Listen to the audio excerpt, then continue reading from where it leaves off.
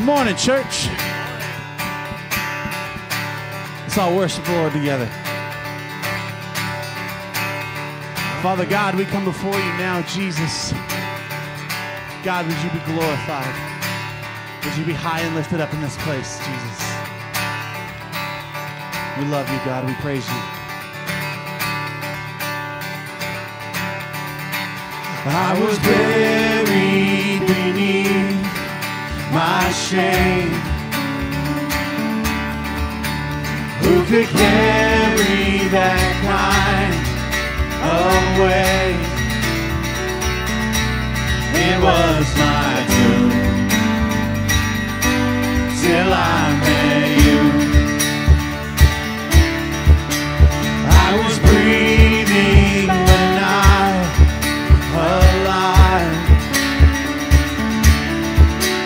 All my failures I tried to hide. It was my tomb till I met you. You called my name and I ran out of that grave, out of the darkness into your glorious day. You called my name and I ran out of that grave, out of the darkness into your glorious day.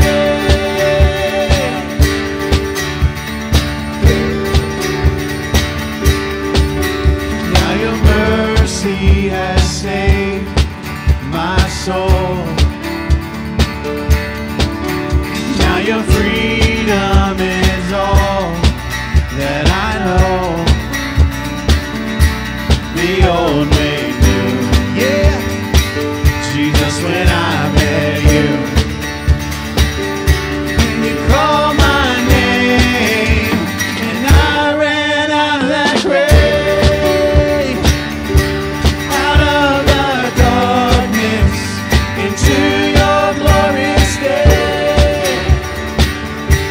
You called my name and I ran out of that grave, out of the darkness into your glorious day.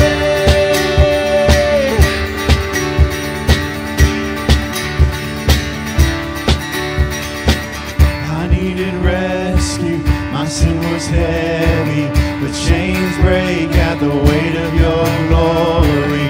I needed shelter, I was an orphan, now you call me a citizen of heaven. When I was broken, you were my healing, now your love is the air that I'm breathing. I have a future, my eyes are open, 'cause when you call my name, and I ran out of that grave, out of the darkness into your glorious day. You called my name and I ran out of that grave, out of the darkness into your glorious day.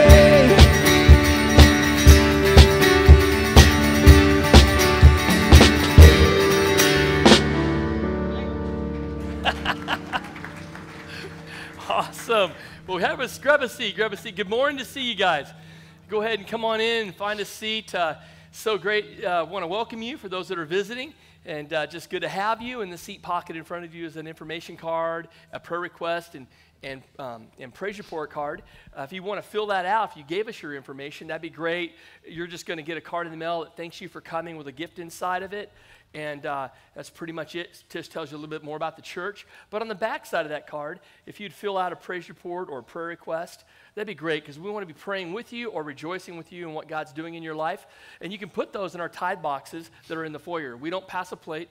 here at Calvary Maricopa, but that's not to say that your giving is not important, but rather it's an act of worship between you and the Lord. And so we can go ahead and put those in the tithe boxes in the foyer. But first off, I want to start off by saying, man, we had a great time here Friday night, the guys.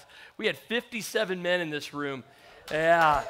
we had steak. We had shrimp, right? We had asparagus on the grill. We had potatoes. We boiled them and smoked. They were just melt in your mouth. We had squash and zucchini and asparagus we did on this big open grill. It was man food. And I don't think there was hardly any left over. I mean, we just gorged ourselves. But there was a little bit of salad left, wasn't there, guys? There was some I don't know why. There was some salad left. We didn't go through nearly as much salad as we thought. But, it was truly a man's event. It was a man's event. It was a great time. Also, we had some of the guys bring out like a tool or a gadget that we might have a hard time guessing what it might be used for. And we had the table, and after eating, I got up and we kind of went through and trying to guess, which the guy's name had a tag with a name on it, trying to guess what it was. And by the time when we got all done with it, I said, guys, all these tools, all these gadgets, they represent you as men, because only God knows what you're good for. It was awesome. It was awesome, But super fun stuff. Just want to give a plug out. We got our men's retreat that we've got the flyers like this in the back, and there's a sign-up sheet for that. All the information, the schedule, everything is here on the back and the sign-up sheet. So just go ahead and get signed up. You pay here. Want to make sure you remind you to earmark your check, men's retreat. That way this doesn't go to general fund. Also, we have a newcomers fellowship. We do these every so often, and we're having to do them more and more often because there's so many more new people coming. And so it's just a great time. So Sunday the 29th here at 4 o'clock, come on out. If you're fairly new to the church, it's a great time for us to get to know you. You get to know us. Ask some questions maybe that you might have about the church. Totally open. We play an icebreaker. We've got some snacks, and there'll be some other leadership here along with me and my wife. So just a really super time. So I want to invite you guys to come on out the 29th at 4 here at the church. Again, you can sign up for that in the back. On the 4th of next month is our men's breakfast here at 8 o'clock. So I want to invite you guys to that. And also midweek, all the way through September, we're going to be doing Wednesday nights. We're presently going through the Beatitudes on Wednesday night. That's Matthew 5, 6, and 7. And then our men's and women's Bible studies are still meeting throughout September. So I want to encourage you guys to come on out, get plugged into something, even though those are kind of going to come to an end here in September. I think we might end up having some discipleship groups as far as men and women discipleship groups that will continue through the fall, because some people are like, what, Bible study's ending? Or, man, I can't believe Wednesday nights are ending. They don't want them to end. So we're going to come up with another midweek thing going on somehow. But we've got some fall stuff that we want to do, some outreach, get out in the community. It's cooling off, the weather gets good, and so be looking for those opportunities to get out into the community. And I know my wife's got a ladies' dinner planned. You'll hear more about that. It'll be on the next week. We'll have the bulletin for the September out, so you'll be able to go through that. So lots of good stuff, but let's go ahead and pray. And oh yeah, I'm sorry, we have got a really cool video, children's ministry video. Go ahead, hit it. We need your help in children's ministry. Someone to hold babies. Get creative with the toddlers. Someone to teach kids like me. To welcome new families. To reach our community. Let's show God's love to all God's children. Pray, seek the Lord, serve, thank God. You in? Isn't that awesome? What a great opportunity, right? To serve in our kids ministry. And let's face it, you get to hold a baby and then give it back. And then teach a Bible lesson to an elementary school kid and then give the kid back. It's just a short time, right? It's wonderful. It's like, this is the kind of commitment. Because, I think Steve Jolette said they had their grandkids for like a month. And he's like, he just took them home. He's like, oh my gosh, But this is just serving the Lord for just a short period of time. So you can find out more. You can talk to Kim Baxter and get plugged in on what we're doing and how we're doing it back there and reaching our kids, because it's important. We don't just babysit. We want to teach the kids about Jesus. We want to love on them. And your kids are very important to us. So I didn't pray yet, did I? I didn't pray us into worship. No. Let's do that right now. Lord, thank you for the opportunity we have, Lord, to come into your presence this morning, Lord, to sit at your feet, to come together with like-minded brothers and sisters in Christ, to be encouraged, built up, challenged as we sit at your feet, as we look at your holy word this morning. Lord, we pray that you would be magnified. And Lord, this morning we also want to lift up the persecuted church. We lift up those Christians and missionaries in Afghanistan, Nigeria, Africa, China, and all over the world that are being persecuted today, this morning, martyred, killed for their faith in you. We pray for those that aren't of faith, that are suffering. We pray, Lord, that the gospel would go out with boldness and it wouldn't be silenced. In Jesus' name, amen. Let's all stand and worship.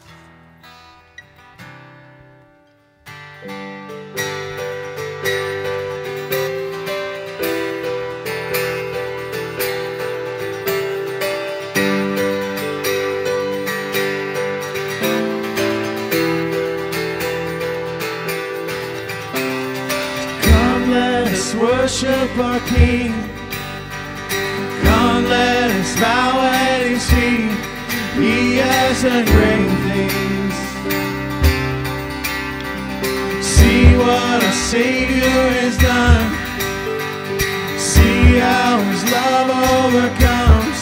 He has done great things. He has done great things. Oh, hero of heaven, you conquered the grave. You freed every captive and break every chain. Oh God, you have done great things. We dance in your freedom, awake and alive. Oh Jesus, our Savior, your name lifted high. Oh God, you have done great things.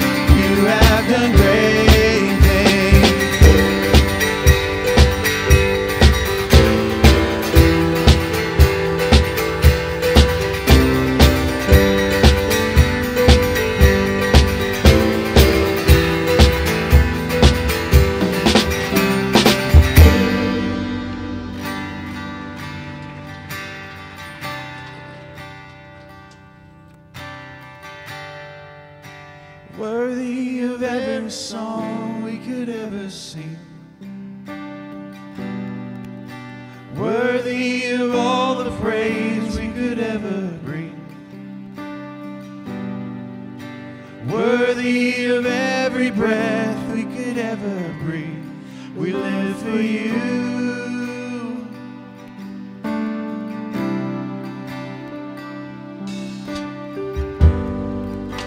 Jesus, a name above every other name.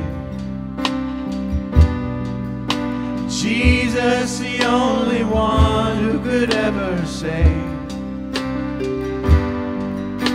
Worthy of every breath we could ever breathe. We live for you. We live for you.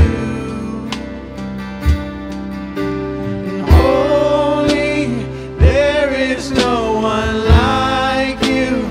There is none beside you. Open up my eyes in wonder and show me who you are and fill me with your heart and lead me in your love to those around me.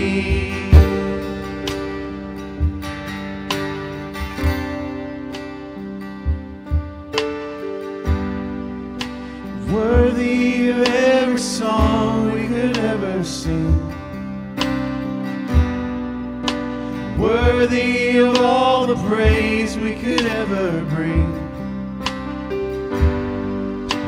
worthy of every breath we could ever breathe. We live for you.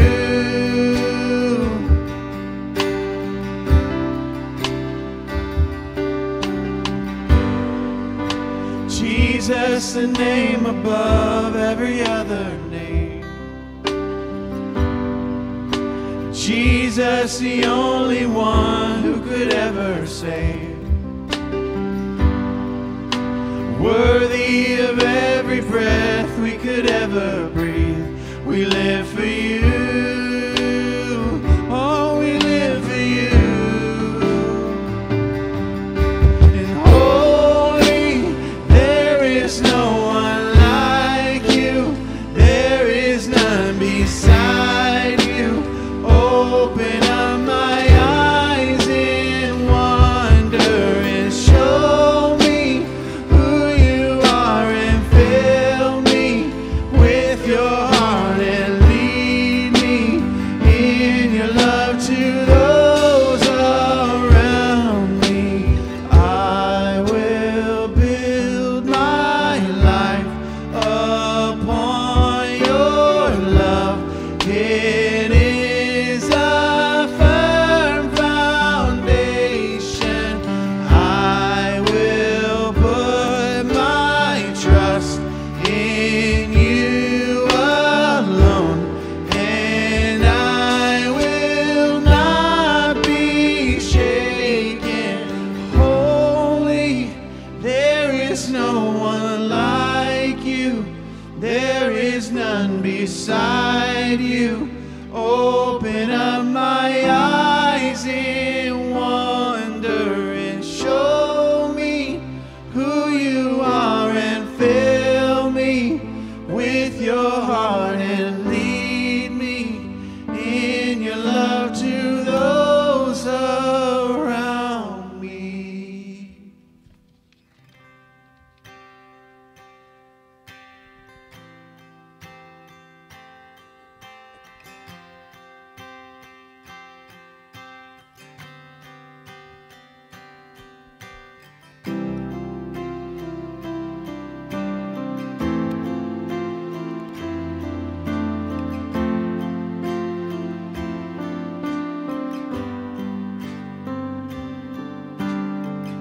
My hope is built on nothing less than Jesus' blood and righteousness.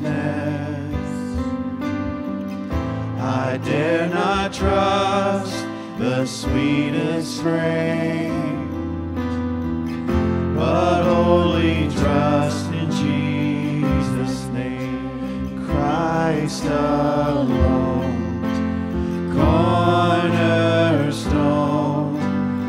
weak made strong in the Savior's love.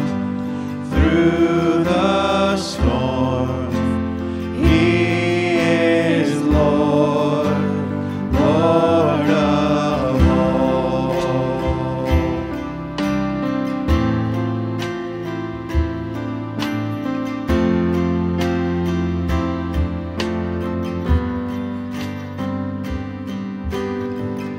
When darkness seems to hide His face, I rest on His unchanging grace. In every high and stormy gale, my anchor holds within the veil. My anchor holds within the veil. Christ alone, cornerstone, weak made strong in the Savior's love.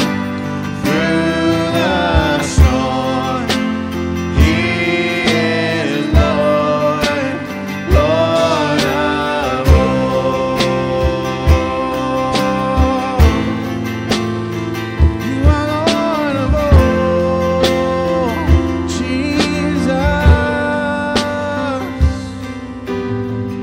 When He shall come with trumpet sound, oh, may I then in Him be found, dressed in His righteousness alone, faultless stand before the throne. Christ alone, cornerstone, weak made strong in the Savior's love. Through the storm, He is Lord, Lord of all.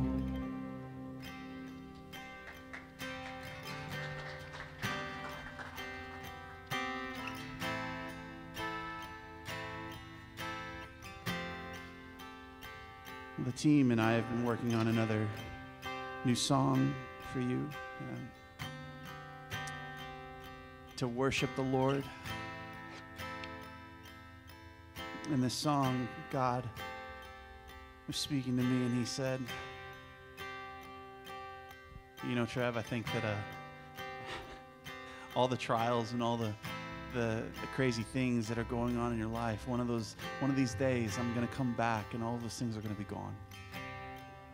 There will be no more cancer, no more pain, no more sickness, car accidents. There will be no more hatred. One day Jesus will come back and rule all, and we'll be there with Him. And even though now for a moment we have to experience those things, we're looking forward to a day where God comes and He makes all things new. And I just said hallelujah and amen.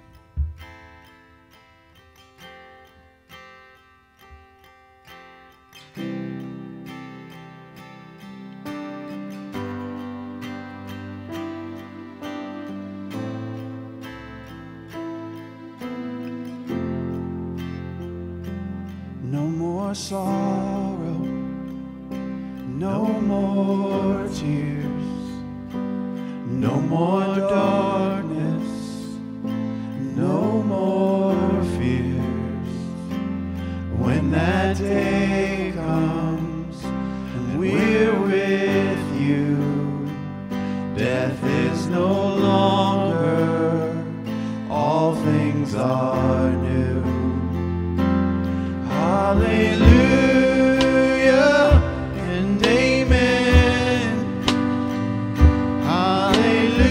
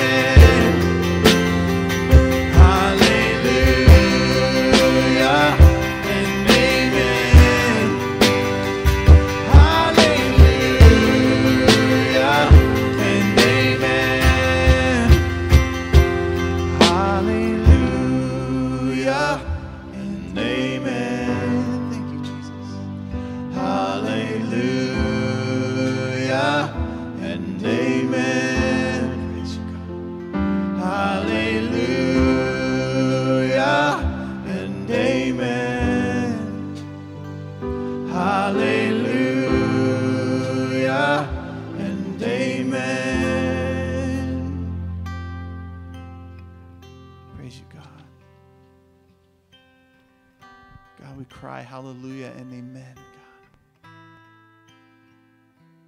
Praise be to God, and so be it.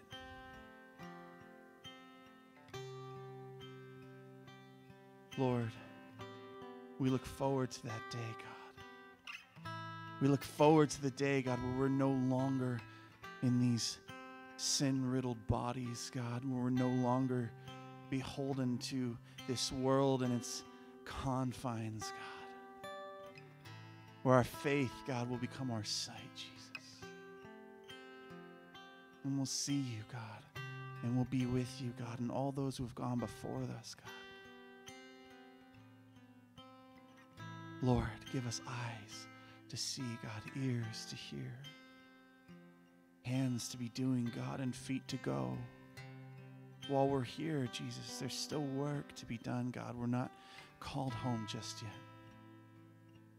But we look forward to that day, God. And right now, Jesus, as your word goes out, God, as Pastor Roger comes and he opens the scriptures, Father God, will we see them for what they are, God. They're vital. They're good. So necessary for our lives, God. And I know no mere man or woman knows how to make any other person fall in love with the scriptures.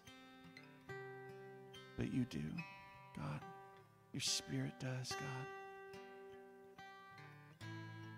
Your Spirit can come and open up our eyes, God, and remove the scales, Lord, to see into the truth that is there, Jesus. Let us love your word, God. More than food and water that feed us.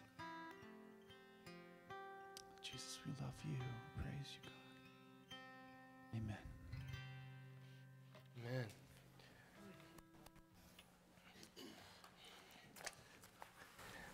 All our junior high and high schoolers are making their way out to their room. What a blessing. Ken will be praying for you. Isn't that awesome? Look at all those kids. Sanctuary just half emptied.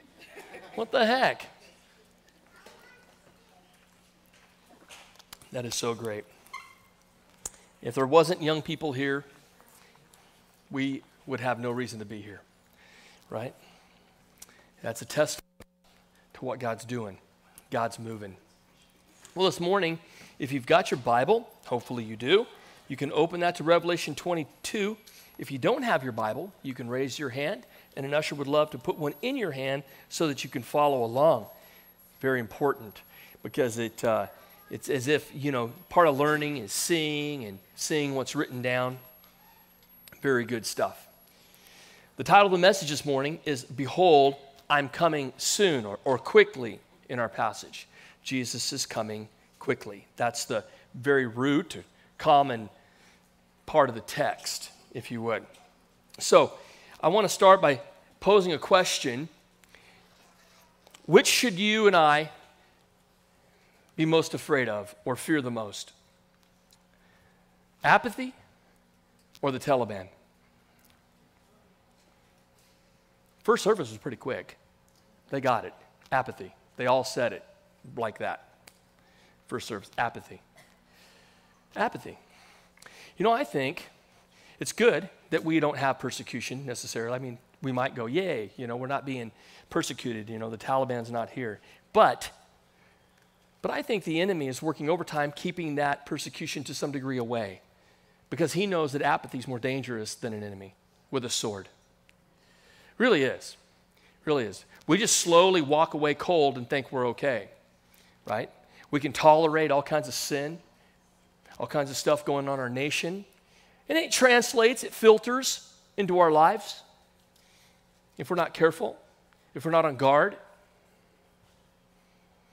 We've got to be careful. The passage this morning, there's still a big warning here, even at the end of the book. We want to pick up on the warning. There's a verification in the passage, there's an invitation in the passage, and there's a warning in the passage. And here we are at the very last chapter of the Word of God. And it's still consistent, you'll see, just not through the Gospels, but through the Old Testament, from Genesis to Revelation. God is revealing himself through his word. He's making himself known. And this is who I am. And if I am who I say I am, then behold, I am coming quickly. God's final words describe with certainty that Jesus is returning. And one can expect a true and living Creator and Savior to return. I mean, this very statement sets Christianity apart from all other forms of religion. No other God is returning. There might be a promise of some future life, but no return is possible because all other gods are dead. They're not living. Jesus rose from the dead. He ascended into heaven. And from that very point, he says, I'm coming back. Right before he went up, he said, I'm coming back. And we can bank on that promise. That's a big part of our faith, our doctrine as children of God, as Christians, believers in Jesus. Part of our doctrine is that he is returning. And we're going to look at that doctrine this morning. In verse 6, as we'll read, the angel verifies these words are faithful, or better translated, trustworthy and true, confirming both the truth and accuracy, as well as the possibility or the ability to comprehend the words of this prophecy, of this revelation. It's knowable. You can know it. The purpose of the revelations here in the book of Revelation reveal the prophetic book. And it's meant to communicate, as it says in verse 6, the bottom half, to show his servants the things which must shortly take place. His servants. Many dismiss the view that we can understand the book of Revelation or even understand prophecy.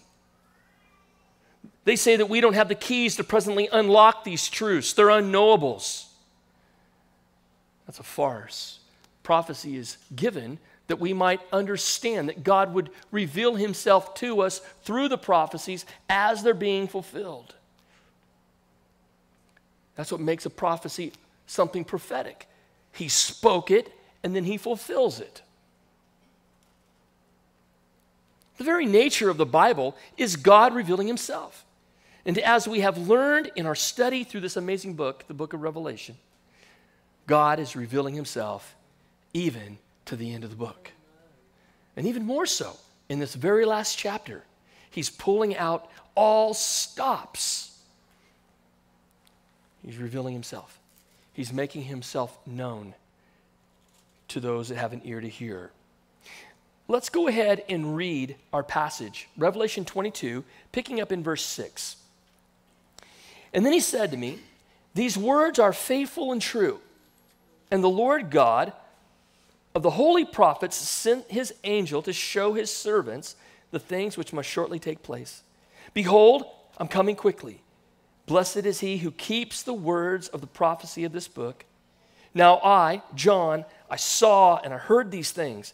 And when I heard and I saw, I fell down to worship before the feet of an angel who showed me these things. And then he said to me, see that you do not do that. For I am your fellow servant and your brethren, the prophets, and those who keep the words of this book. God, verse 10. And he said to me, do not seal the words of the prophecy of this book, for the time is at hand. He who is unjust, well, let him be unjust still. And he who is filthy, let him be filthy still. He who is righteous, let him be righteous still. And he who is holy, let him be holy still. And behold, I'm coming quickly, and my reward is with me, to give to everyone according to his work. I am the Alpha and the Omega, the beginning and end, the first and the last. We're going to stop right there for this morning. With uncertainty, the angel speaks. Again, this is the angel that has been speaking here in 22, the tail end of 21. This is one defined as one of the angels who had one of the 7 seals of the 7 final bowl judgments. A holy angel from the presence of God is revealing these things and saying these things to John. Now here in this last chapter, it can be a little bit confusing of who's speaking. One minute, the angel's speaking, then Jesus is speaking, then the angel speaks, then Jesus speaks. But there's a theme here within this last chapter. There's a verification of the truth of the prophecies. There's an invitation within the prophecy, and there's a warning within the prophecy for the church. Let's start with the verification of these prophecies revealed. He verifies these words are faithful. They're truthworthy. They're true. The angel here shows John and reminds us that the word is indeed trustworthy. If the Bible is not the inerrant, infallible, inspired word of God, you need to get there. Because the prophecies and the promises and even the warnings will mean nothing to you. They'll have no effect if the Bible is not supernatural, that it's not the word of God. And it says, the angel then continues and says, and the Lord God of the holy prophets sent his angel, speaking of himself, to show his servants the things which must shortly take place. Here's this certainty of urgency, even in the book. This is what we're supposed to gather up. There's an urgency to this message. Again, this statement takes us back to the previous statement that the words are trustworthy. And by confirming that the Lord God of the holy prophets sent his angel to show his servants the things which must shortly take place, God is revealing himself to his servants. We are clearly reminded that Scripture, or the Word of God, supports Scripture. Prophecy supports prophecy. What was spoken by the holy prophets is still true today. Nothing's canceled anything out. And still, at the end of the book, the Ancient of Days is still speaking. And he's speaking to who? To his servants. The Greek word there is doulos. Many of you might know that. It means literally a slave, the slave of God, the bondservant of God. If you've got your Bibles, turn with me to Matthew 24:42. You should know that Matthew 24 is a prophetic chapter of the last days in the gospel. Most of Matthew, in fact, all of Matthew 24 in your Bible, the words are red lettered. Jesus is speaking. Jesus is teaching. Jesus is preaching. Jesus is warning about the last days. And if we look at 24:42 through 46, I want you to look at what he says. He starts off in 42, watch. I want you to watch. Therefore, for you do not know what hour your Lord is coming, your master is coming. But know this. Now, there's a part of this you don't know. You don't know when your master's coming, but this you should know in verse 43. Know this, that if the master or the Lord of the house had known what hour the thief would come, he would have watched. Remember, he started up, watch. Now, if you knew what time he was going to come, you would have been watching and not allowed his house to be broken into. His house. As a servant, you're guarding his house. 44, therefore, you also be ready. Watch and be ready, for the Son of Man. Who's coming back? Jesus Christ is coming at an hour you do not expect. 45. So when it, who then, 45, who then is a faithful and wise servant, doulos, whom his master or Lord made ruler over his house to give them food in due season? 46. And here's a beatitude. Right in the middle of this end-time prophetic passage and chapter, here's a beatitude. Blessed is that servant, that doulos, whom his master or Lord, when he comes, will find so doing. There it is. There's your beatitude. Right here in 24. Blessed. It means fortunate, happy, encouraged, excited, overflowing is a servant who's prepared for the Lord's return. Back to Revelation chapter 22. So in verse 7, here's the passage. Behold, I'm coming quickly. Behold, Jesus himself now speaks. This is not the angel speaking. Jesus is saying, behold, I'm coming quickly. With a profound prophetic promise, I'm coming soon. The word behold here is a bidding to the reader or a bidding to the hearer to listen to what is saying. Jesus would use terminology or words like assuredly, assuredly, I say unto you. Or behold, like pay attention, listen, take heed to what I'm saying. Behold, these are important words. The Master's speaking, the Lord is speaking. And the word quickly can also be translated soon. The Greek word literally means to come speedily or without delay. Well, then the question has to be posed. Without delay, it seems like he's been delaying a long time. And we know, I guess we try to understand that God lives outside of time and space, and he's not subject to time. He doesn't have a wristwatch like you and I, or a cell phone with a clock on it, and a timer, an alarm to get up and go to work. He doesn't operate like that. But even so, we have to consider the question, why has he waited so long when he promised that I'm coming back speedily? I'm coming back soon. Listen, all throughout the Word of God, God wants to keep all generations, this is what's important, to keep all generations expectant. Just like it says in Matthew 24, to keep all generations watching, ready for his return.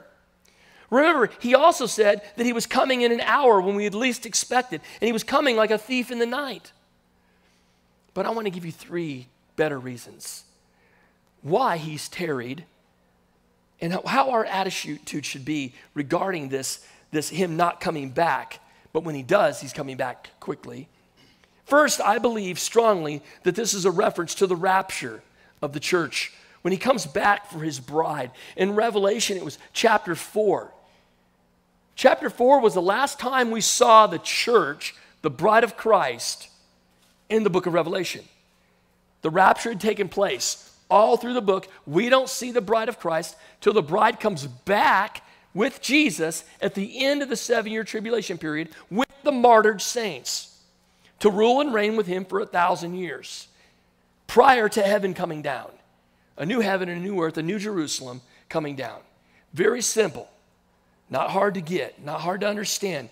I believe that's a reference. He's coming quickly. The rapture is going to happen. At a time when you least expect it, he's going to come for his church, for his bride, for those that are children of God.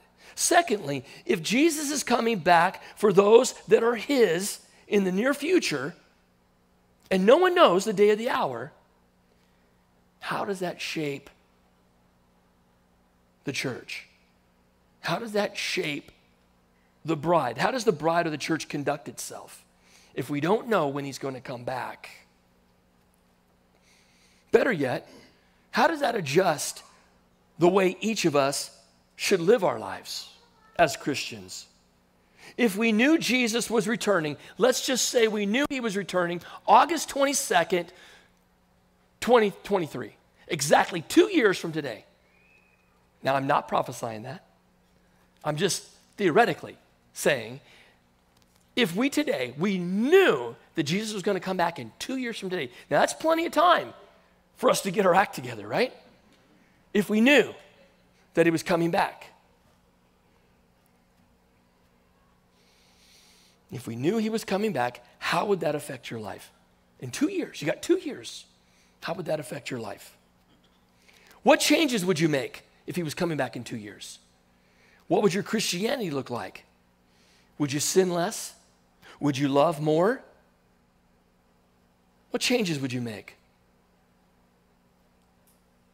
Would you read your Bible differently or read it more? Would you be more eager to share your faith with others? Would you take church a little more serious and get a little more out of it? In fact, maybe put a little bit more into it. The questions can go on and on. But see, that's the whole purpose in the fact that he could come back at any time. It adjusts the way we live. It's a very important doctrine to the Christian faith. In fact, the first century church believed that Jesus could come back. The apostles taught them he could come back tomorrow. This is super important because it changes the way that I live my life for Christ. I talked about apathy in the beginning, and it's dangerous. Now, I don't know about you, but there was a time in my life when, I was super comfortable before I was a Christian. Super comfortable. I started riding motorcycles when I was 5 years old. I started racing when I was 8. By the time I was 12, I was traveling all over the United States, and I turned pro when I was 16. Listen, I was on a racetrack or on a motorcycle anywhere from 1 to 3 times a week. Okay? It was my life. I was engulfed. And that was my place. You can ask my wife. When we were teenagers, Denise and I have been hanging out since we were 12, 13 years old. And I was one way at school and completely different at the racetrack. I was uncomfortable at school. I didn't like school, right? I just stayed to myself. I was like a little wall. I just stayed in the back in the shadows, just real quiet. But you got me in my environment. And that was like church. It was like church. It was like I was comfortable. I was the real self there. I was really me. I was in my zone. I was truly Roger. Now, I don't know if there was a time in your life where maybe it was a bar, like Cheers. Remember the old TV show Cheers? Everybody was welcome, and maybe you went 2-3 times a week, and that was your church, man. You knew everybody there, everybody knew you by name, and really, to be honest, you were your real self. Was there a hobby you were involved in, or a time, maybe a season in your life, where you were comfortable in that environment? For me, it's here. It's here. Almost more than anywhere else. I've been a Christian for almost 33 years. And I love being here. I'm comfortable here. It's no longer that. This is me. I love being here. I love sharing my life with you. I'm here. This is just what I do. This is my zone. I'm like, not like I'm all spiritual. I'm comfortable because I love God. And I love you, and I love being here.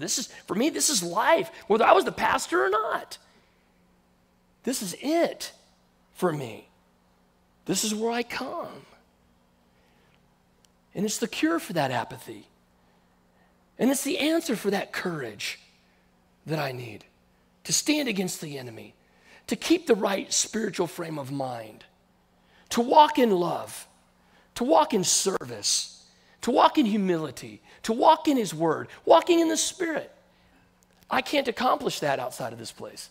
Not a chance. God's working in my life through this place. And if it wasn't this place, it'd be another place. God will lead me someplace else. God's got a place where he wants to do that work in your life. He's preparing you for his return. And you should be comfortable in church. Now, I'll say something really mean. You ready? I'm going to say it in love. We're real loving boys. Picture me giving you a hug when I say this. If you go to church, this one or any other church, and you're not comfortable, chances are you're the problem, not the church. Because you're not comfortable with Jesus. You're not comfortable with the truth. You're not comfortable with eternity and the fact that Jesus is coming back for you, and it could be today. You're not comfortable. Man, I know he's coming back, and I love it. And he's coming back for you, Mario, and I'm pumped to be here. I'm here because he's coming back tomorrow. And if not tomorrow, the next day. Get comfortable with that. Get comfortable with eternity. I said last week, you can know that you have eternity ahead of you. The Bible tells us, I covered those verses last week. Go back and watch the message. You can know that you're saved and you're going to be in heaven, in eternity with God. And with Gene, because I know Gene's going. He's leading the way. Awesome. Amen? Thirdly, we know we're living in the last days. We know Jesus is coming back, and I want you to listen. First, the fall of righteousness, morality, and truth is at an all-time high. Jesus is coming back quickly. Secondly, the weak leadership around the world in the midst of evil and murder is at an all-time high. Jesus is coming back quickly. And the rapid turning from God, as well as a rapid turning to God, reveals that Jesus is coming back, and he's coming back quickly. The fact that the doctrine that he's returning at any moment is a doctrine that divides the sheep and the goats, and we're going to see that in the passage as we draw a little bit towards the end. Those that are vile and evil and unrighteous, unjust, they'll continue still. And those that are righteous will continue still. I'll talk more about that in just a second. But he says, behold, I'm coming quickly. Or soon. Both are accurate. Jesus said on one hand, I'm coming quickly, which says that his return is going to happen suddenly or speedily, like the rapture, in a twinkling of an eye, in a moment, unexpected, at a time when you don't know. But on another hand, he's coming soon, which says the child of God throughout every generation has a foreview of this event in your mind and in your heart. It's something you've added to your living. It's something you've added to the walking out of your faith every day. Is the foreview of Jesus coming back for you. It's important. Very important. Therefore, here's the first of the warnings. Blessed. Well, there's a beatitude right in the middle of the passage, just like in Matthew 5. Blessed is he who keeps the words of the prophecy of this book. This is the same Greek word used in Matthew 5. It literally means this person, blessed, is supremely blessed or supremely fortunate, like happy, like on a level like winning the lottery doesn't even get you, right?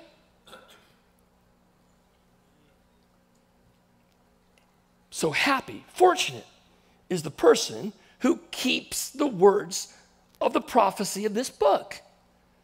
Keeping the words. Holding fast. As it said in Matthew 24, I just said watching. Holding fast is watching. Keeping your eye on the prize. Are we keeping these words? Because these words will keep you. Are we keeping the prophecies in this book? Because the prophecies in this book will keep you. That's what it's saying. Now, I don't know if you know this or not, but there's beatitudes in the Bible other than just Matthew 5. There are 7 beatitudes in the book of Revelation. I want to give them to you real quickly. The first one, the very first beatitude, write it down, Revelation 1:3. He says, blessed is he who reads and those who hear the words of this prophecy and keep those things which are written in it, for the time is near. Chapter 1, he's saying the same thing. He's saying in the very last chapter, in 22. If we had time, we could go back to the Old Testament and come all the way back through. The Bible's saying the same thing. Keep it. Keep the faith. Hold fast to the prophecies of this book, and the whole thing's prophetic. Every word in it. Hold fast. Keep the things that are in this book. The very first one, for the time is near. That's your first beatitude. The second is Revelation 14:13. And then I heard a voice from heaven saying to me, write. Now, this was something, right? John's all through the book. He's reminded, look, write this down. Poor John. He's just like, write it down. I don't even know what I'm looking at. Can you imagine being John? Write it down. So he's told, write these things down. Blessed are the dead who die in the Lord from now on. Yes, says the Spirit, that they may rest from their labors and their works follow them. Oh, happy is the person, blessed is the person that has this promise. And this promise comes from holding fast to the prophecies of the Word. Do you have that promise? Look, that beatitude? Number 2. Number 3, this third beatitude, Revelation 16:15. Behold, he says, I'm coming as a thief. Just like he said in Matthew. Kind of consistent, right? All the way through. Blessed is he who watches. Just like Matthew 24. Just like it. Blessed is he who watches and keeps his garments. Look, we're all born sinners. Our garments are soiled, spiritually speaking, and only Jesus washes you white as snow. So here's the prophetic thing. Don't go soiling up your garment, fool. Jesus made you white as snow. Don't go play in the mud. You remember when our son, one Sunday morning, we're all ready for church. He's like 6. We just moved to Alabama. We got these neighbors. And this old guy, I don't know how old this old Fred was. You guys, Fred. And one morning, Ty was all ready for church. And he goes, Dad, can I go out and play? I said, dude, go, but don't get dirty. Just don't get dirty. So I'm getting Lauren all ready, Denise and I hear this pop, pop, pop. I'm like, what the heck? Like a gun went off. So I come walking out there, getting Lauren in the car and starting the car.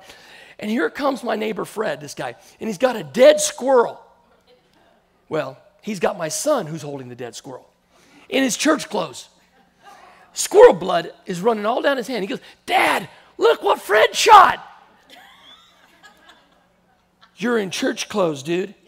Like now, we were late to church. He soiled his garments, right? Don't be soiling your garment. Because listen, lest you walk naked and the world just shakes their head in shame. Look at that fool. What a hypocrite. God washed him white as snow and he's out there soiling his garments up. Blessed are those, right, who watch and keep their garments clean. That's that one. Okay, moving on down through here. The 5th, Revelation 20, verse 6. Oh, no, sorry, 4th. Gosh, I'm going slow. Let's speed up. Revelation 19:9. And then he said to me, write, okay, blessed are those who are called to the marriage supper of the Lamb. And he said to me, these are true sayings of God. The marriage supper of the Lamb. This was right after the end of the tribulation period. You have the martyred saints and you have the raptured church come back with him, and the first thing that takes place before the 1,000-year millennial reign of Christ is the marriage supper of the Lamb. Blessed, what a joyful thing to look forward to, is what he's saying. How powerful is that? The 5th, Revelation 20, verse 6, blessed and holy is he who has part in the first resurrection. Over such the second death has no power, but they shall be priests of God and of Christ, and shall reign with him 1,000 years. Blessed, happy is the person who the first death has no power over you. I'm saved. He conquered sin and death. And therefore, I'm a child of God, and I'm going to come back, and he's speaking of the 1,000-year millennial reign of Christ, where we'll rule and reign with him right after the marriage supper of the Lamb. Pretty simple. How powerful are these Beatitudes? 6 is in our passage. Let me touch on the 7th. Well, the 6th is Revelation 22:7.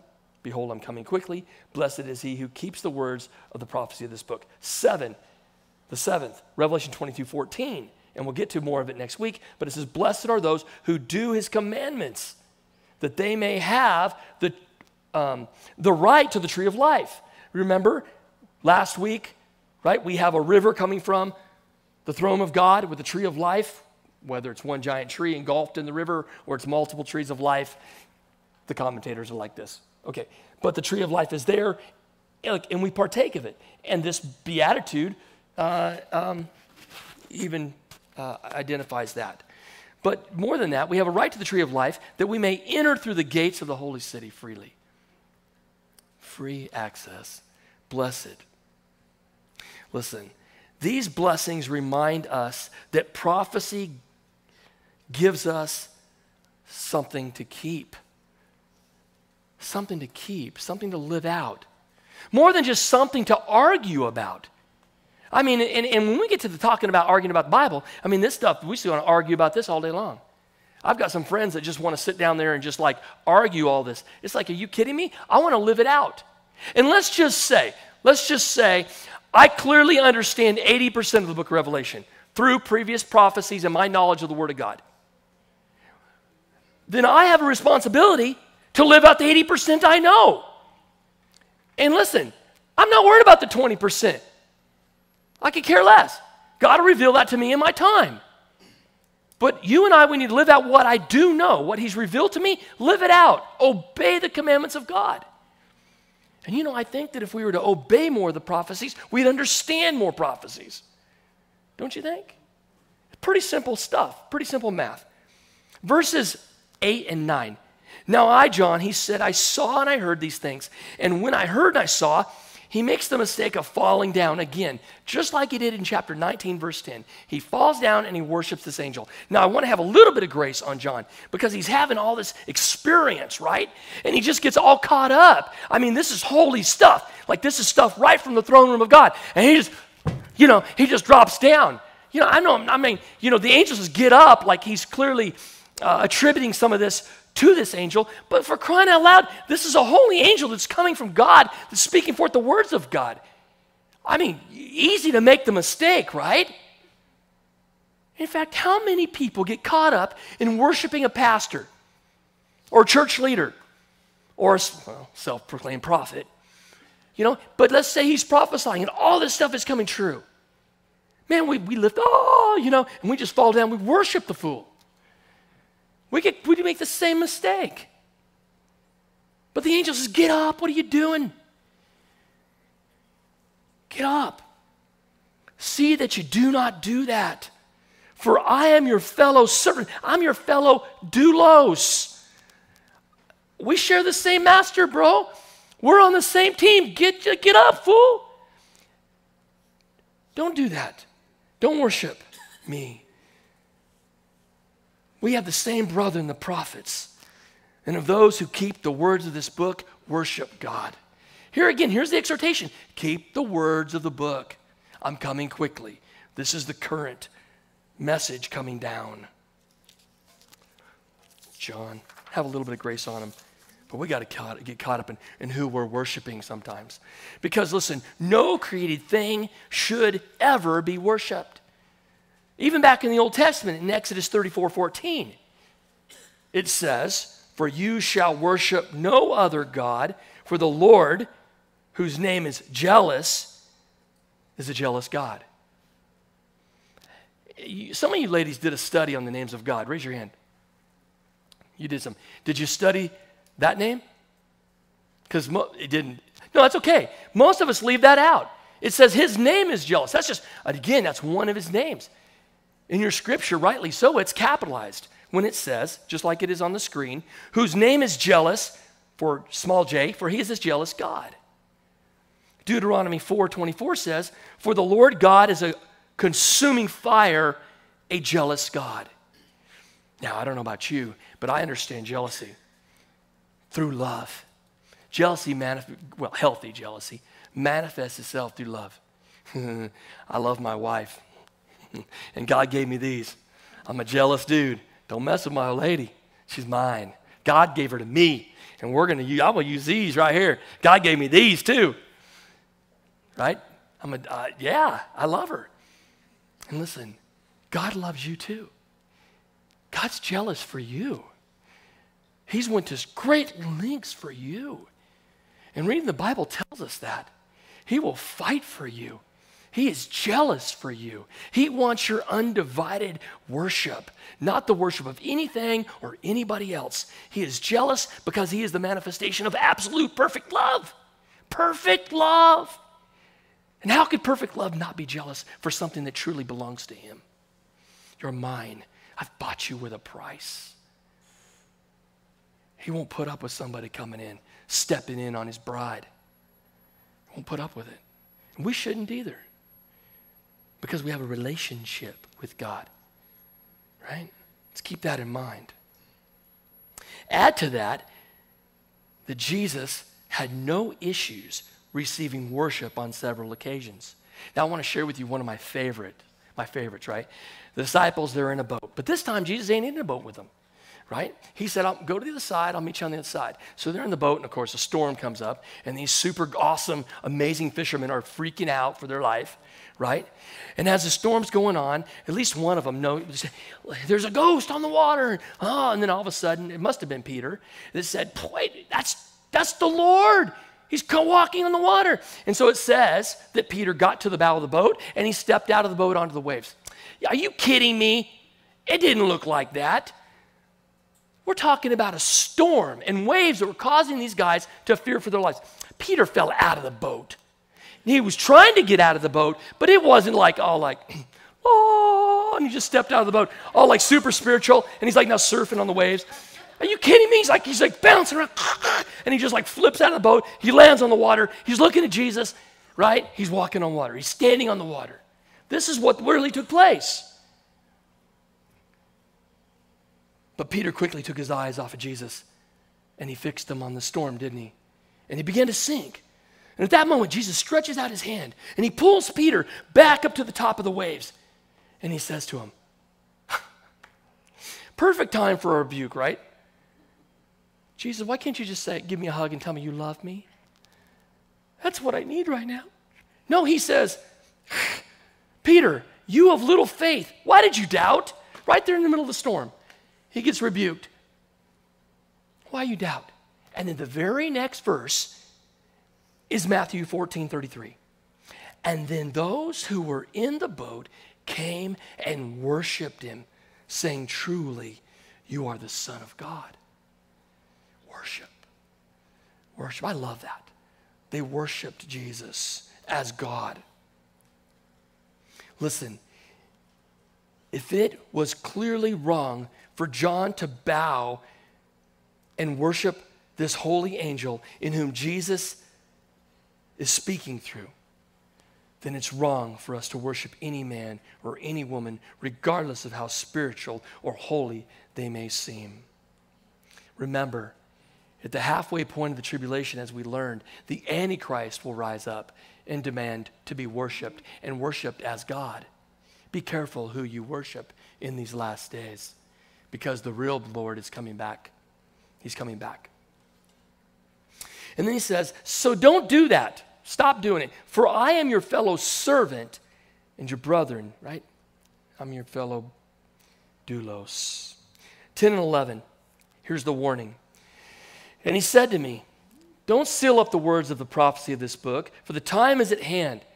He who is unjust, let him be unjust still. He who is filthy, let him be filthy still. He who is righteous, though, let him be righteous still. And he who is holy, let him be holy still. Now, if we go back to Daniel chapter 8, verse 26, Daniel was told to seal up the prophecies of the book because the prophecies were deep into the future. But now God is revealing himself in the church age as this is pinned. Remember, this book went out just towards the tail end of the first century to the Christians, right on the heels of great martyrdom from Rome, from Nero. It's important to understand kind of the thing here. He says, so don't seal up the book. We should keep the prophecy of this book open, not hidden. And look, and this is just the way we live. Again, it's a big exhortation. The whole thing's prophetic. And maybe you don't understand everything, but you got to share what you know. Don't seal it up. Don't lock it up. And that's the big mistake that Bible scholars, they won't even try to teach the book of Revelation. Look, I'll be honest with you. Every time I go through it, I understand a little better. I get through it a little better. I do a better job presenting it to you. I don't claim to be super oh, I know everything about everything. But the more I read it, And the more I pray and the more I study it, the more clear it gets. And then I've got the responsibility to share that. Now, whether I'm talking about the Old Testament and who God is there in the Old Testament, or I'm talking about the gospel and what you know about the Gospel of John, or we're talking about the book of Revelation, it's not to be hidden. It's open. God today is revealing himself and making himself known because he's coming back quickly.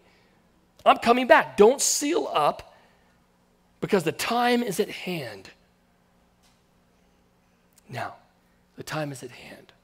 Here we are in the last days. Jesus could come back tomorrow. Therefore, he says, he who is unjust, let him be unjust still. Right? He who is filthy or vile, let him be filthy or vile, depending on your translation, still. It's a separating of those sheep and of those goats, so to speak, of those in the faith and those outside the faith. What we clearly see here is an exhortation. Listen closely. That in the last days, those who do evil and are unjust will remain so. Just like those who are righteous and holy will remain so. The time of the Lord's return is near, and in many ways, we shouldn't expect too many big changes. The idea here, this verse reveals the fact that evil will continue to grow evil. Those that are vile and unholy and unjust will continue to grow unholy and vile and unjust. And those that are righteous and holy will continue to be completely set apart for the work of Christ. Now, don't make a mistake. I'm going to bring up the big C word here, the Calvinist doctrine, okay? This is clearly speaking out against that whole thing. Because he says, don't seal up. You got to make it known to everybody, regardless. And we leave this in the hands of God. The idea is there is wickedness in the heart of mankind that will not turn to God. And their sin and their unjust, their wickedness will continue to grow. And we're seeing that in the world today. And yet, the gospel's still going out. And yet people are still being saved. He's still calling the righteous. People still have an ear to hear, right? If not, he would say, seal it up. I'm done. I've already chosen who's going and who's not going. Seal it up. I've already made my decision. He hasn't made his, it's not clear. The gospel's out. The invitation is still open. It's important. Important. I got a quote here. Wolverd said this regarding that passage. If the warnings of this book are not sufficient, there is no more that God has to say. If you get through the end of this book and you still don't have eyes to see and ears to hear, the Lord just kind of goes, hey, I told you, I've done it all. I've gone as far as I can go. You're either going to believe or you're not going to believe. The unjust will continue to go unjust, and the righteous will be righteous. The unjust and the righteous. It's all been said. If you've got to the end of the book and you still are having problems, you go back to the beginning and read it again. Go back to the beginning and read it again.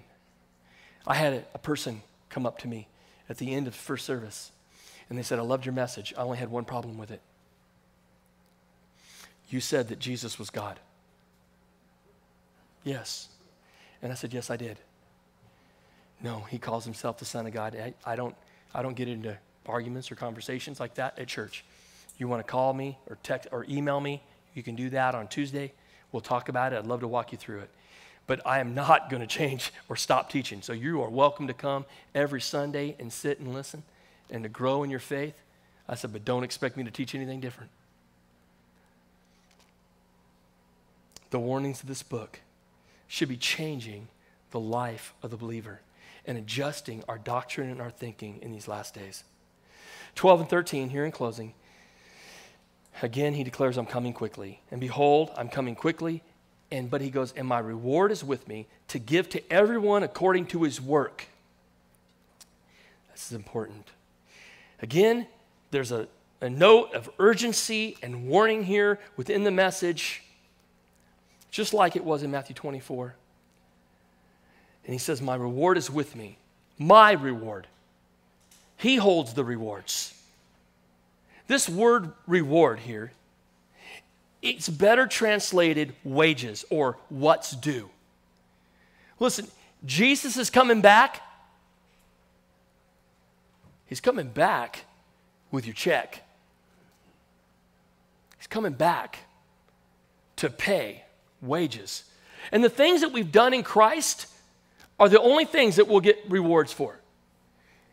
Therefore, it's super important to check ourselves and make sure the service we do with a right heart before God. It has to be. Because what's not done with a pure heart will just get burnt up. You won't get any jewels in your crowns for those things. There's no payment, there's no reward. He's coming back quickly, he's coming back soon, and he's bringing his wages. What's due to us that's coming from him. Now this word rewards, it speaks both of a reward in the positive as well as the negative in the original Greek. It could speak of punishment as well. Now remember here though, we're not saved by works, but our works, they're like fruit on a tree that says, I know what kind of tree you are. If you belong to God, you bear fruits worthy of God that represent God. Pretty simple. I want to read a couple scriptures to you. Romans 4:4. It says, now to him who works, the wages, same Greek word for reward, are not counted as grace, but debt. And so here, the whole idea is work is put in the negative in light of grace. Now, you got to understand, grace, understanding God's grace, is the motive through what we do for God. Therefore, it's really not works. I'm operating in grace. It's an extension of the grace of God as you serve others and as you serve the Lord. It's an extension of grace. So to be critical, to be judgmental, to be about yourself is the opposite of grace. Grace, the acronym, is God's riches at Christ's expense. So I've got to be adjusted. John 4:36, and he who reaps receives wages, same Greek word as reward, and gathers fruit for eternal life, that both he who sows and he who reaps may rejoice together. I'm into reaping wages through God's grace. Not at my own expense or at your expense or not through my strength. I have none. 2 John 1:8. Look to yourselves that you do not lose those things we worked for, but that we may receive a full reward.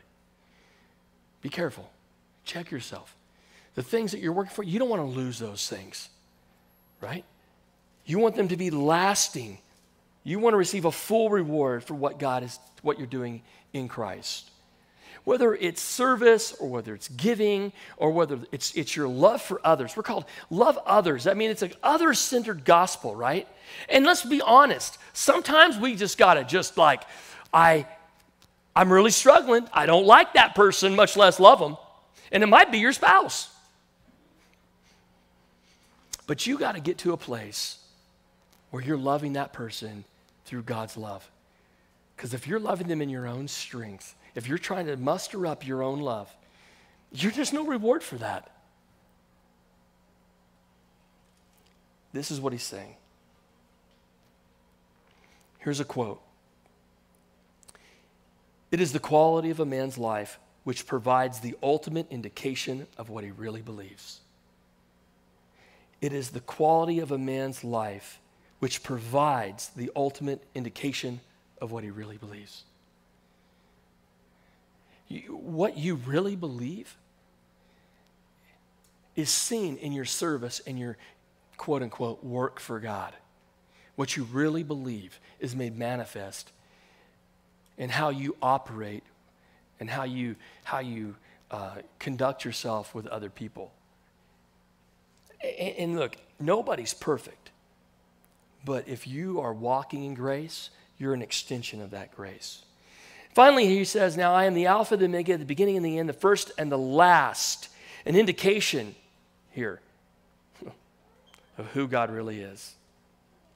As an added incentive for us to do and to be what is right, and being ready for Jesus' return, reminds us just who he is. If we really know him, if we really learn, if we press in and we want to know who God is, we should have no problem understanding that he is the Alpha and the Omega, the beginning and the end, the first and the last. The Alpha and Omega is again the first and the last letters in the Greek alphabet, and it's a way of God saying, I'm everything. Everything in between, I'm summed up. I'm everything here. This phrase, though, in the book of Revelation, I am the Alpha and the Omega, is spoken of 3 times. Listen closely. In chapter 1:8, it's applied to God the Father. In Revelation 21:6, it's applied to God the Father. But it's here in 22 that it's applied to Jesus Christ, which is a crowning proof of his deity, that he is God.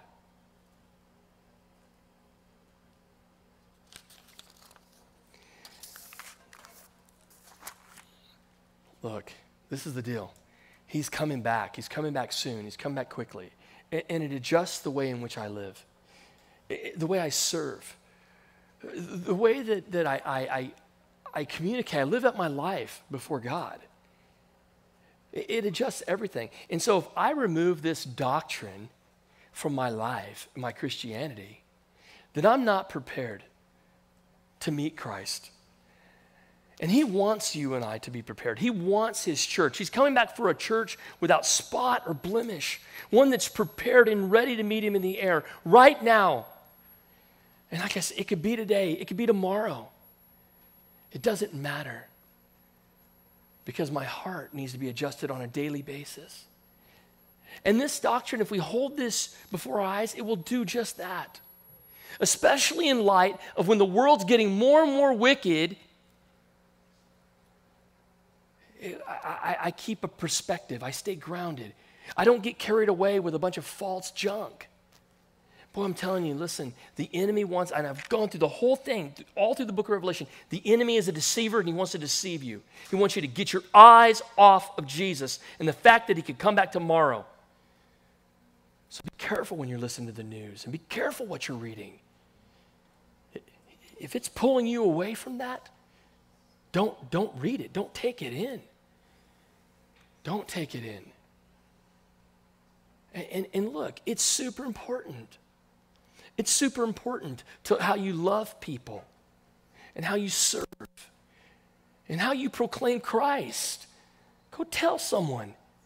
Just tell them, man, Jesus loves you and he can come back tomorrow, dude. He's got a plan for your life. Man, the gospel's simple. Sam here, I don't know if you get your hair cut by Sam, but you should, or his brother, but Sam's even better. I'm just joking. You can't sit in this dude's chair without hearing the gospel. It's impossible. He probably preaches about 50 messages a day because I go get my hair cut and I hear a message. That's where I get my sermons. No. Listen, we need to be about the Father's business. It's super high priority, right? He's coming back. Don't get distracted. Worship team, come on forward. This morning, if you need prayer for any reason whatsoever, if you want to know more about a personal relationship with Jesus, if you haven't, if you don't know that you're going to heaven, if you don't know that eternity is sealed, that you are his, man, all you got to do is come up and we want to pray with you. Because if you come up, it means you're already convicted. That means God's working in your life. And we just simply want to pray with you. Man, if you want prayer for any reason, don't leave here without being prayed for. Don't do it. Come up and get prayed for. We want to pray for you. It's extended ministry. Church ain't done till everybody's been prayed for. that needs to be prayed for. Father, thank you for your word this morning. Man, we love you, Lord. God, help us to keep our eyes on the prize. We don't need to be getting distracted. We need to be just in love with you, God. Give us clarity. Give us understanding. Give us wisdom and discernment here in these days.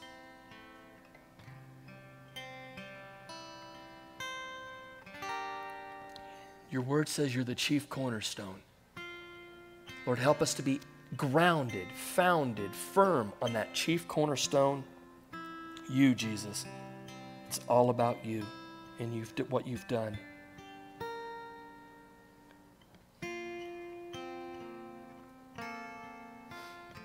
You are mighty to save. In Jesus' name, amen. Let's all stand.